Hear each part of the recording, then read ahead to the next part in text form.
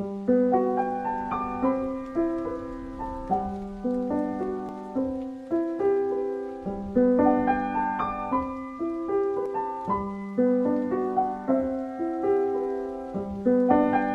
hello everyone. This is Sarvachan Verma, and currently I am working as assistant professor at AKGEC Engineering College, Gazipur. In last class, I have discussed about the constructor. Okay, so basically, constructor. If we're talking about constructor, constructor is used to initialize the object of a particular class. It means when you want to something initialize at the time of object creation, then constructor play a very vital role. Okay, now, and second thing, in Python a constructor is always named by the double underscore init double underscore. Okay, second thing, it contain code for initializing a new object of the class to a specific initial state. Okay, initial state means setting instance attribute values. Suppose I am a customer and I need to open a new account, saving account at a particular bank. Okay, that bank should be BOB, State Bank of India, and ISE. Lot of I have no issue. But when you go to the bank, they open one account. Immediately, my registration form filled by the particular branch manager or whatever, any type of clerk. But when my name is moved to the server, bank server, immediately I am treated as a object of a particular server. Okay, क्योंकि in banking, for banking server, every customer as treat as a object. Okay, now, but at the time of object creation, at the time of customer creation, we have required lot of informations like customer name, customer address, customer mobile name, etc. Lot of informations are required. But this is at that time constructor play very vital role. If you want to initialize something at the time of object creation, then constructor is used to initialize. Okay, basically what is the advantage of constructor? To reduce the code length, to reduce the length of code. Second thing, you will see here, this is one class name is person, and inside this class, this is the constructor. This is the constructor. This constructor take one argument, first argument as self, and second argument is s. Okay, now this person class contain one constructor and one function. The function name is hello, and inside the function hello, I am going to print hello and particular name of a particular object. Okay, okay, you will see here T is the object of which class? Person class. Now you will see here, when this line object, this is the line is treated as a object creation, because this is the line where I am going to declare one object T equal person. Person is the object of a class. When this line will be executed, immediately constructor automatically called. Okay, and the value of zone is passed to, and the value of zone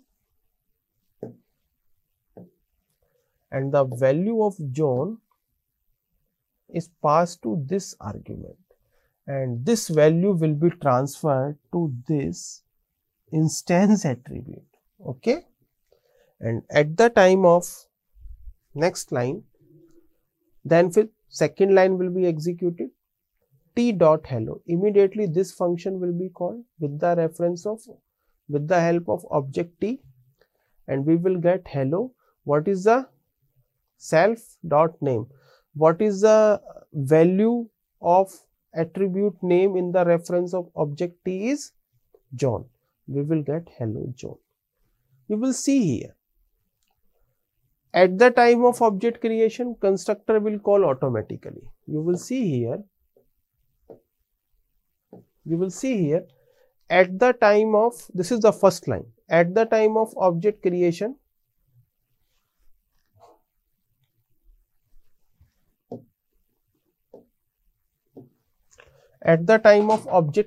you will see here, this constructor will call automatically. But this is a normal function I am calling with the help of particular object. This is the difference between the normal function and constructor. So basically, constructor function taking initial value of instance attributes, or we can say at the time of object creation, if you want to initialize something, then you can go the concept of constructor. Okay. So constructor, what is the first point about the constructor? Constructor is automatically called when the function of a class will be created, when the object of a class will be created. Second one, constructor is always named with double underscore init. Okay, and there is a no need to call the constructor. At the time of object creation, it is automatically called. Okay, now I am going to write one code. You will see here, inside this class, suppose class, the class name is student. Okay, this is the class. Inside the class, suppose I am going to create one registration form. I want to create the registration form for a student. For a student, suppose we have 4 attributes. First one is student name, student roll number,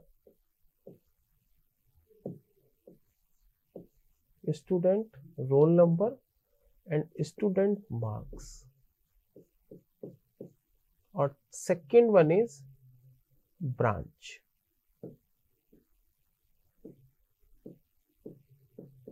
Okay, this is the branch. You will see here, for, or suppose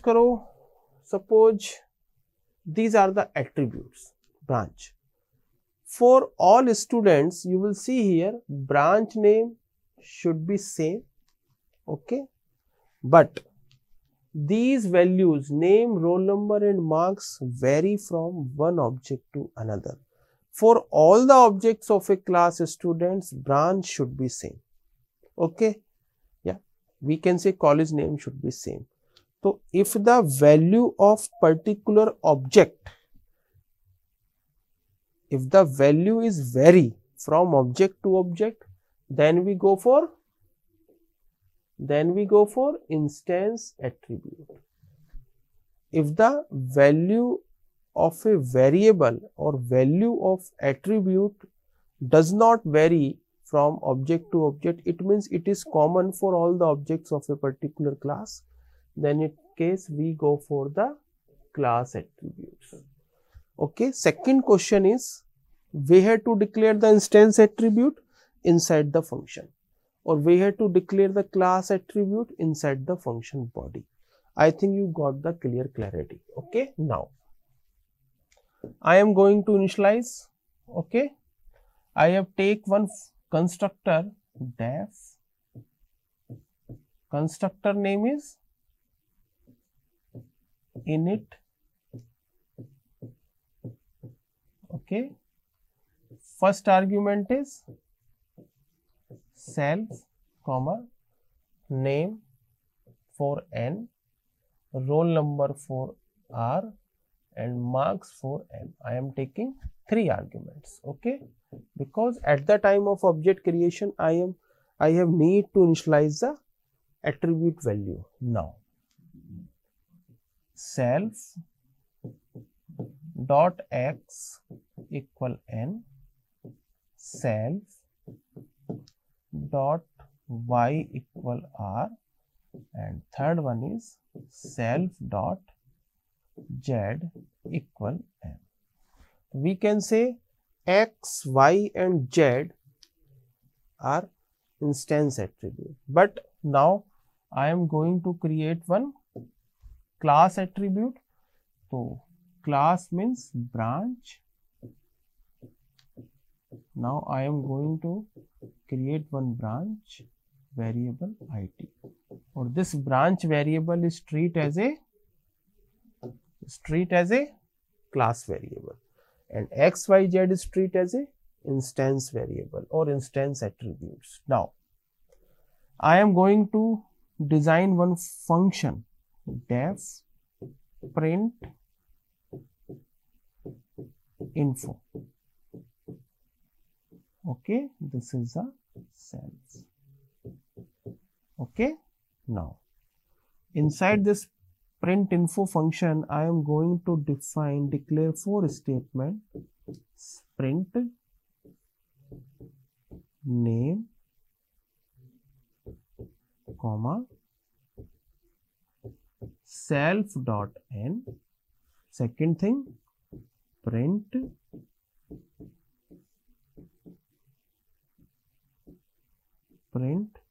roll number,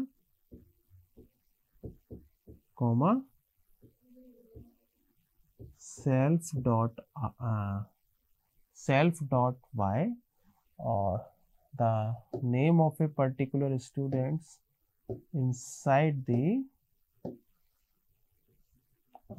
instance variable x. Then print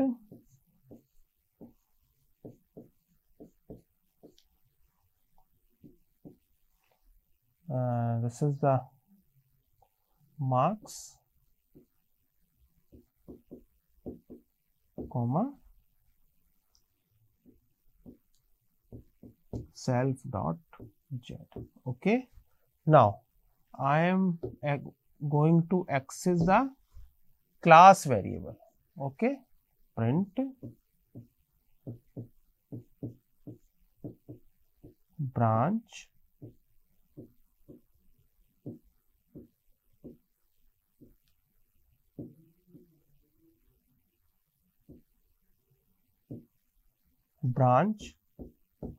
comma,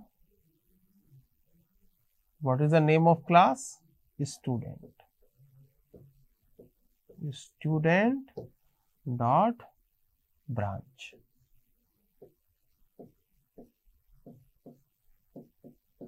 Okay, so inside the student class, I am declare one constructor and one function. This is called the print info. Now this is the class body. Okay, now how we can access the member of this class? With the help of object. I have only one thing, this is the object. By this object I can access, otherwise there is no way to access the member of a class. How we can declare? Suppose S1 equal, S1 is the object of which class? Student class. Okay, you will see here the name of student is John. Okay, the roll number is 1 and marks is 78. Okay, so this is the student, this is the constructor. At the time of object creation, constructor will be called and all these values will be transferred to these instance variable x and y. Okay, and first argument self contain the address of object S1. Clear? Now I am going to call this function S1 dot print underscore info. When this function is called, immediately these statements will be executed. What is the value of these statements? Self dot x matlab means name,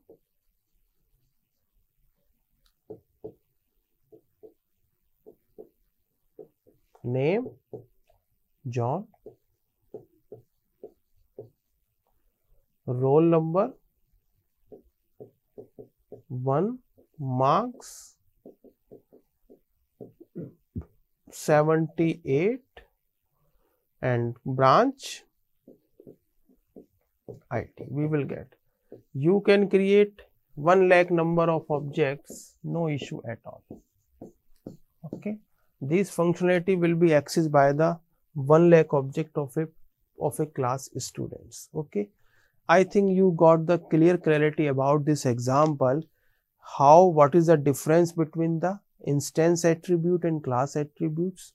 How we can access the instance attribute and class attributes? Instance attributes are accessed by the self, whereas the class attribute accessed by the class name. Okay. Constructor is automatically called. How we can define the constructor? What is the difference between the calling the constructor and normal methods? Okay. So you will got the clarity about this. Now, it is very important concept in the term of object oriented programming. Okay. Inheritance. Okay. So basically a class inheritance is designed to model relationship of the type X is a Y. Basically inheritance always known as is a relationship. First thing, we can say is a relationship or we can say inheritance, both are same things, both are same terminology. Okay. But what is the concept of inheritance? If one class acquire the property of another class, if one class acquire the property of another class, then we can say the class is a relationship with a particular inherited class. Okay. Now, inheritance is a concept. This is the second terminology. Inheritance is the concept by which one class object can access the property of another class. Okay. Now, you will see here I have declared, shape is the superclass, and inside the shape class, suppose I have declared 3 to 4 functions. Okay. Now, the subclass name is rectangle, circle and triangle. Okay. If these both class is a relationship, this is called the is a relationship. We can say is a relationship or inheritance. Okay. So now rectangle class, circle class and triangle class objects are capable to access the functionality of a shape class. There is a no way. If both class are inherited, then they can access the facilities. It means the object of rectangle class, the object of circle class and the object of triangle class can access then can call the functions of shape class. Okay. Now, inheritance. Okay. The function and attributes of a superclass. What is the superclass? This is called the parent class, or we can say this is the base class. Okay. The functions and attributes of a superclass are inherited by a subclass. Okay. You will see here, this is the superclass shape and this is the subclass. Okay. Now, you will see here, this class, rectangle class object can access the shape class property. An inherited class can override, modify or argument the functions and attributes of its parent class. I will discuss with practically example. Okay. So you can got the clear clarity about this. Creating a subclass. How we can create the subclass? You will see here. We have one class shape. Okay. The body of this shape class I have discussed, declared with pass, but no issue. Now, how we can inherit the particular class in Python? You will see here. This is the class rectangle. Rectangle class inherit the property of shape class. Now, if shape class have 8 or 10 or 1 lakh functions, all functions are by default available to rectangle class. By default available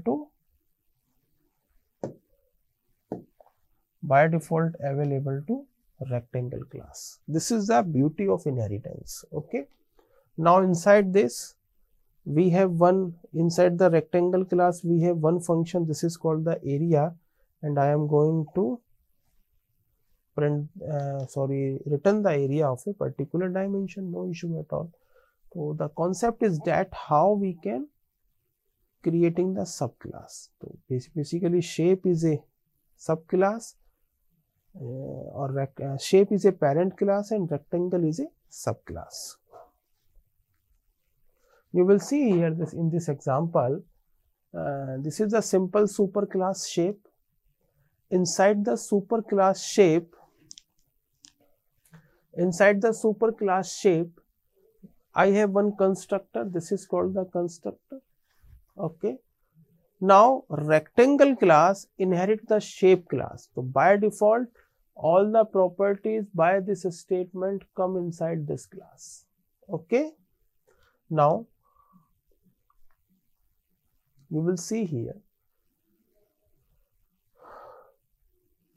rectangle class have two functions. First is constructor, second one is normal function. Now come to this point. Okay. When this line will be executed, the object of which class? The object of which class is rectangle class. When the object is created, automatically constructor will be called. Immediately this piece of code will be executed. This piece of code will be executed because this is the constructor and constructor is automatically called. Okay. Immediately 10 will transfer to this argument and h will transfer to this argument. Take a very bit special care. This body will be executed. Immediately you will see here inside the rectangle class constructor, shape class constructor will be called. You will see here. Immediately this constructor will be called. How it is possible? This is possible because rectangle class inherit the shape class. Now rectangle class object is capable to access all the facility of a shape class. Done. Now now you will see here the value of its color is transferred to in the reference of R1. Width and height will be initialized. Now inside the print R1 is a object dot width. What is the R1 of 10? R1 dot height area. Immediately you will see here 10 into 550, and you will see here I will access the property of shape class because of I have inherited the shape class R1 dot color. Immediately I will get this. This is this. Okay. I think through this example you will got the clarity about the inheritance concept. Okay. So basically inheritance is a very important because through this inheritance we can achieve the code reusability. We achieve the code reusability. Okay. This is a very good and lot of total Python class hierarchy developed with the concept of inheritance. Total Java class hierarchy developed with the concept of called reusability. In Java, the topmost class is object class, as well as in Python, the topmost class is object class. All the subclass inherit the property of object class. Okay. Now, in next class, I will discuss the concept of overriding. Okay. Thank you so much.